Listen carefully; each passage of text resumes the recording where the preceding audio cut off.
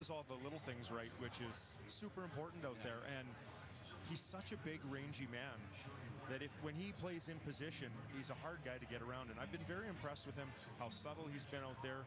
He's been physical when he's had to be, but he's just gone along quietly and done his job and solidified this defense. So that's exactly what the Calgary Flames need right now.